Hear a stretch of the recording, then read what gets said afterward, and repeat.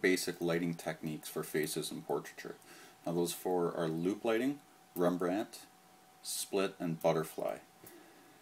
Now there are different variations of these, but these are the four main ones. And within these four, there are two different ways typically that these can be achieved. And that's either with short side or broad side lighting techniques.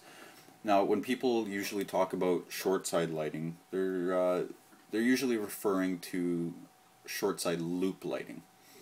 Now, referring to short side loop just as short side is technically incorrect, because you can have short side Rembrandt or broadside Rembrandt, and I'll explain that in a little bit here.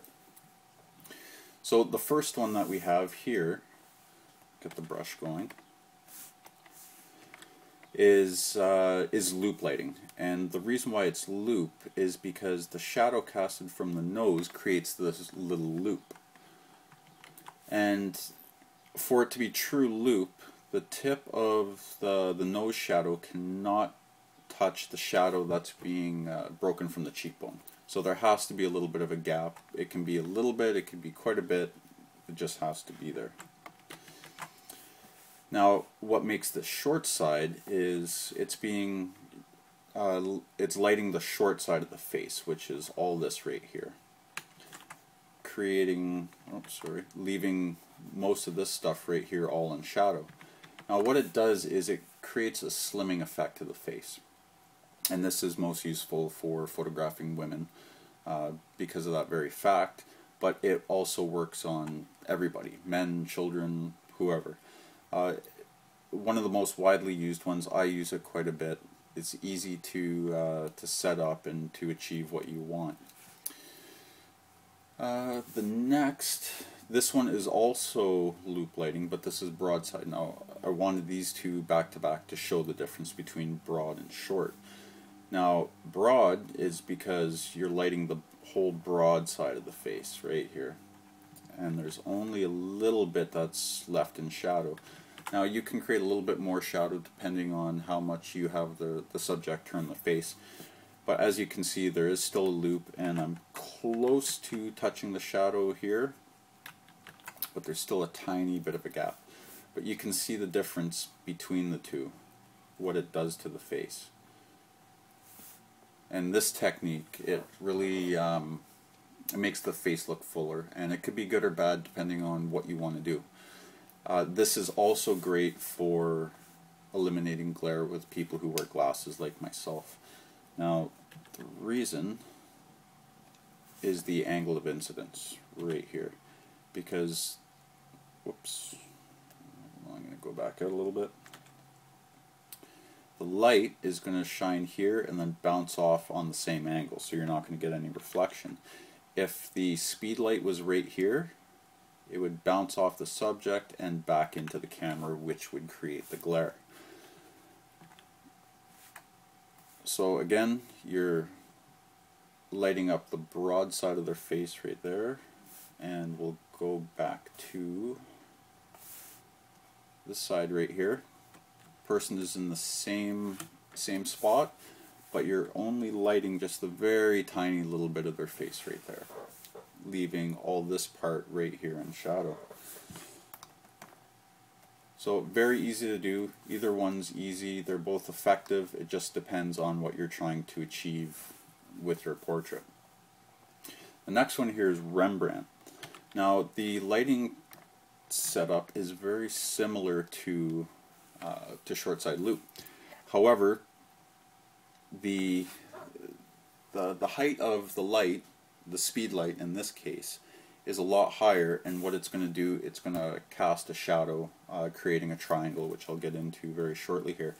Now when I say lighting with the speed light, it doesn't have to be speed light or mono light. It can be done with window light, like off to my side here.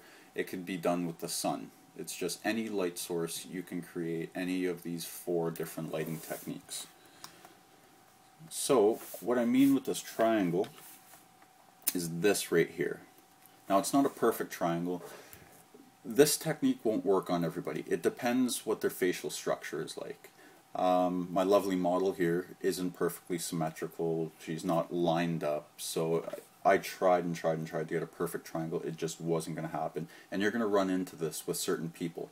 If they've barely got any cheekbones sticking out, it's just not possible. So, but the basic concept to getting Rembrandt is to have this triangle. Now, this part of the shadow is being casted by the bridge of the nose, or the ridge, whatever. The top here is being cast from the top of the eyebrow, from the light coming down and creating a bit of a shadow. And this part is just the edge of the cheekbone where the light is falling off the cheek. So this technique, again, it can be used on either short side or broad side. If you want more of an edgier, moody look, which Rembrandt is commonly used for, you might want to go for short side. It just creates more shadow, more depth. This one was named after the master painter who commonly used this technique when he painted. So always the triangle, and it was named after him. So again, moody, dramatic, doesn't work on everybody. If you're doing just typical family portraits, you may not want to do Rembrandt. You may want to go to short side or broad loop and go from there. But these aren't really rules set in stone. They're just guidelines, more or less. This one is butterfly, and the reason why it's called butterfly is it creates a little shadow under here which is supposed to look like a butterfly. I've never seen it, but that's what it is. This isn't a perfect butterfly shadow. Again, it's just a glass cast of a face. So, but the basic idea is the light is being shot from up high. What you can see right here, this looks head on, but it would actually be like up here shooting down at the face. But it's head on and up. Let's get back here. So, and you can tell that by the shadow being cast underneath the lip here and also the chin. But predominantly this part right here is the most important. You typically want to leave it above the lip. You don't want it to touch the part of the lip right here. So anywhere just between the lip and the nose is where you want to keep it. And that's typically going to be 25 to 70 degrees. I know that's quite a bit of a range, but it just really depends where you want to go. Now, this was also known as paramount lighting, and the reason why it was called paramount is this sort of became a staple lighting technique for movie photographers in the 1930s. The more you know.